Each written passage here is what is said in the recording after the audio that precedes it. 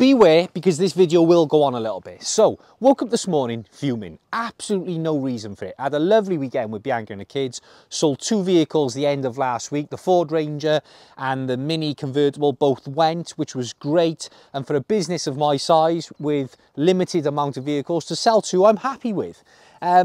So absolutely no reason for the waking up fuming. Went to the gym. And then obviously that really helps. So I feel good, but I'm always reflecting and wanting to improve this business. And the reason I say that is a while back, I had a little bit of an email war, not an email war, but I had an email disagreement with a gentleman over the competition I did for the Audi. He said, oh, look, mate, I know you get paid on social media, but you don't have to put everything on there. And I don't, okay? I do not get paid for anything to do with social media. I don't get anything for free. I don't get any endorsements. I do it all to help for advertising with a business. So if you're watching this video on, really, could they be any louder? If you're watching this video on Instagram or YouTube, you'll probably think, mate, you get like on YouTube 20 views, on Instagram maybe 1,000, 2,000 views. But over on TikTok, stacked up nearly 4.7 million views of people watching these videos. So that is where the value for the business is. People seeing the cars, seeing how I want to treat the cars, and hopefully wanting to then purchase a car from me. So there is the value in it.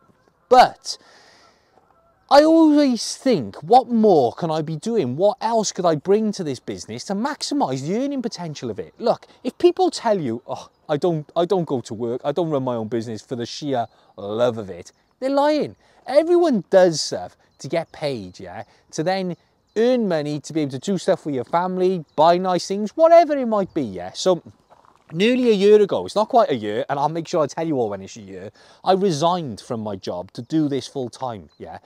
I feel very fortunate that I was able to cut the shackles off of being stuck in that routine of working very, very hard all week. Phone calls, emails, when I was on the tools, manual. And at the end of the week, there you are, mate. Tuck your wages in there. Now, go on, go and book your holiday and just about pay your bills every week. Because, oh my God, what is that?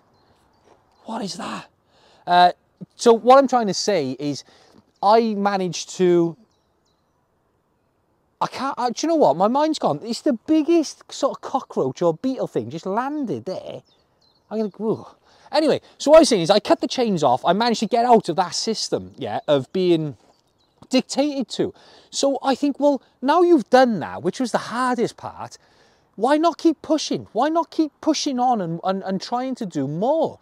I was at a car show yesterday and there was a gentleman here with a Lamborghini Aventador SVJ, yeah?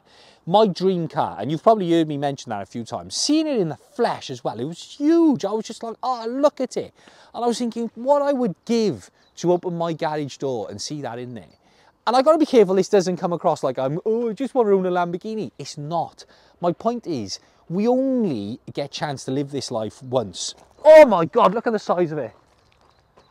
We only get a chance to live this life once, yeah? And I think, while I'm here, why not give it everything I've got? Because if I want to own a Lamborghini, guess what?